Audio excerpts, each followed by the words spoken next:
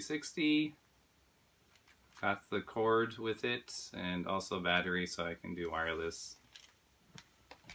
My retro controllers here.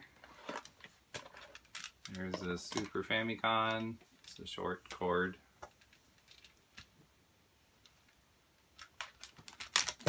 And then a rapid fire high frequency controller for Super Nintendo. See, this is a much longer cord.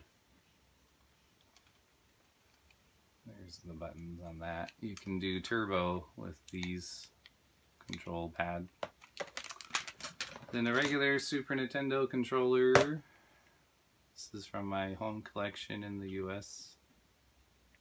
I got a Hyperkin Nintendo controller.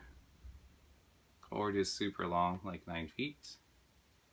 And rounded here. On the back there's also a little round point. Sega Genesis controller, red, white, and blue. This was cheap, about $10. It has turbo, you can do.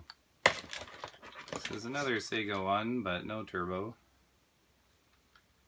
This was $6, super cheap.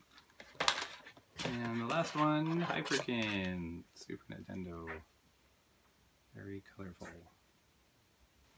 And here is the Retron 5 wireless game controller. It's clicky. So it's pretty noisy at night, so I don't use this when I do the games at night. Too noisy.